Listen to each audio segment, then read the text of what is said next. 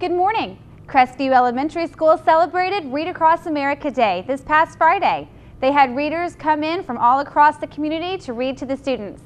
Emily Albrighton, the Title I reading interventionist, says it's important to show kids that reading can be fun.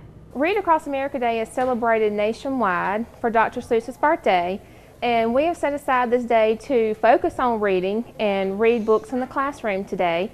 This day is very important for the students because if we as adults model to our children how important reading is, and it's important that we read to our children every day and that we emphasize to them how fun reading can be. The MSU Riley Center will host the Montana Repertory Theater performance of Biloxi Blues on March 7th. This Neil Simon play is about the culture shock of Eugene, a Jewish recruit from Brooklyn who comes to boot camp in Biloxi, Mississippi at the end of World War II. Tickets are $30 and $24 at the MSU Riley Center box office.